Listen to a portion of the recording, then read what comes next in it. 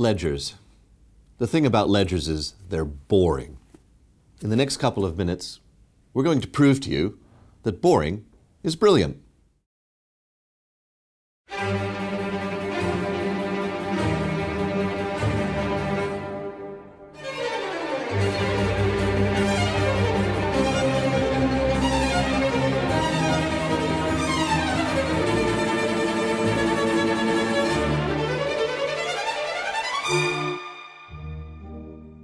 In an increasingly crowded and borderless world, we need to create new ways of organising our economies.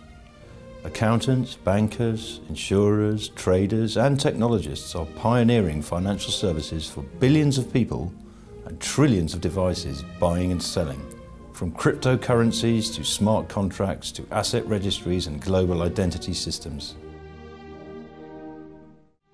We need to be able to depend on each other. The traditional approach has been to have centralised, trusted third parties in turn relying on ledgers. The ledger is as old as civilization. 6 millennia ago, Sumerians used clay cuneiform tablets for recording transactions. Medieval folk split wooden sticks to keep records.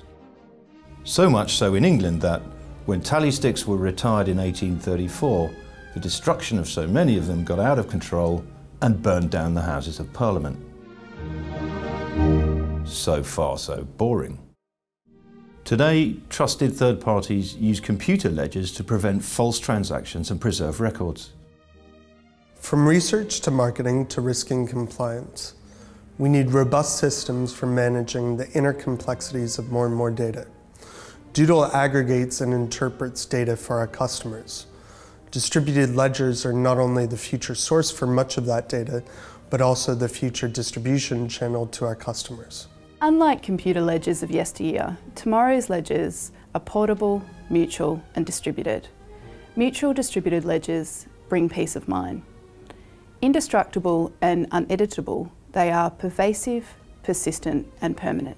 As more and more blockchains are being established, the earlier concerns that people had about security and complexity are fading.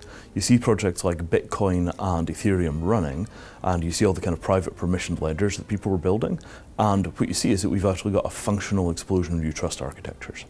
Here in London, we're building mutual distributed ledgers for insurance, credit control, anti-money laundering, and know your customer applications.